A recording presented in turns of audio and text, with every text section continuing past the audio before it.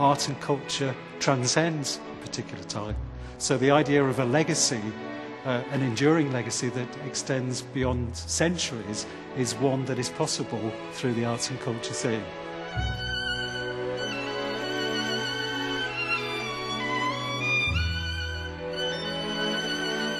Arts and culture have been hugely important to the University of Leeds. Our strand is looking to stimulate new work, whether it's poetry, music, painting. There is a move to reinvent a very rich tradition at this university, which is one of cultural fellows.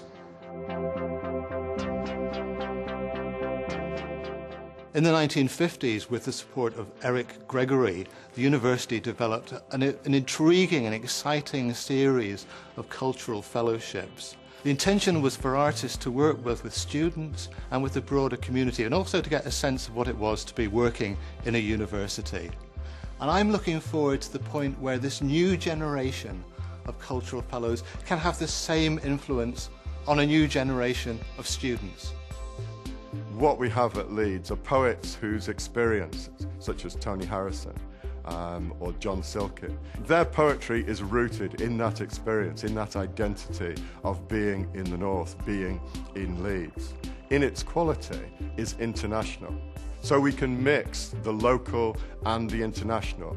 As a university, I think that's really important, that we have a distinctive identity that's rooted in our cultural history and in our region, and we can share that with international partners. Special Collections at the University of Leeds has world-renowned material here. We've got 5 collections that have been designated of national and international importance, and one of these is our literary archives and manuscripts. We've got some leading-edge stuff going on in this place. It's phenomenal. Got the most incredible collection of a first folio of Shakespeare, for God's sake. I mean, and I've seen it. So that's the first time that his plays were collected together in 1623. That's incredibly rare. We have it here. We've also got a lot of manuscript material from writers such as the Bronte family and Elizabeth Gaskell, and some really key 19th century figures. And again, this is the only place in the world that you can access this material.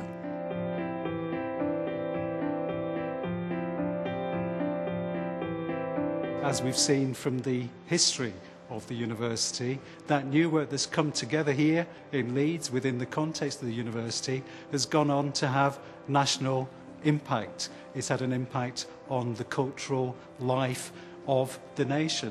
But we see this as the start of the revival and renaissance on one of the great traditions of this great university.